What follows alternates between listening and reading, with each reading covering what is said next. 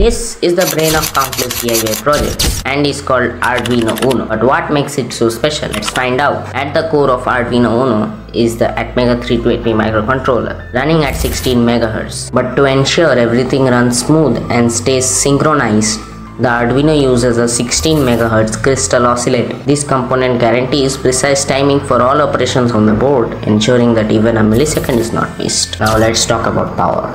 You don't want to grease frying your components with too much voltage, right? That's where the AMS1117 voltage regulator comes in. This steps down higher voltages between 7 to 12 volts to a safe 5 volt, making sure your Arduino board operates smoothly without damaging any of your sensitive components. This means you have the flexibility in powering your projects, whether you are using a wall adapter, a battery pack, or even a solar panel.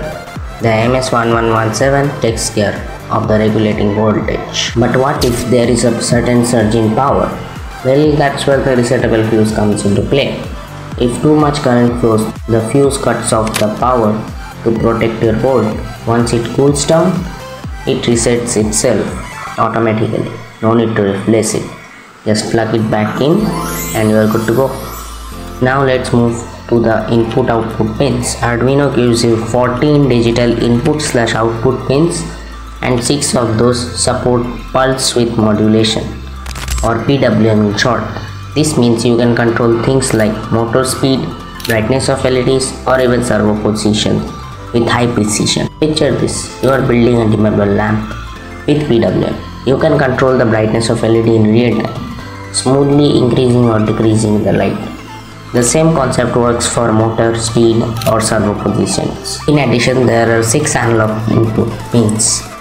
These pins are designed to read varying voltages, providing the ability to capture a wide range of data from connected components, particularly sensors, those spit out analog signals.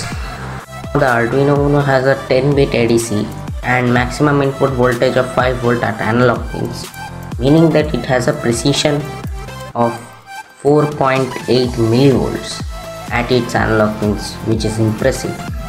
And the difference between reading inputs through digital pins and analog pins in Arduino Uno is on digital pins you get the value as either 0 or 1, but in case of analog input pins you get it in the range of 0 to 1023. Next we have the memory. The Arduino Uno features 32 kilobytes of flash memory to store your code. There is also 2 kilobytes of SRAM for handling temporary variables while your code is running, and 1 kilobytes of EPROM to store values that survive a reboot. With all these features packed into one single board, that's what makes the Arduino Uno so special. And subscribe for more such exciting videos like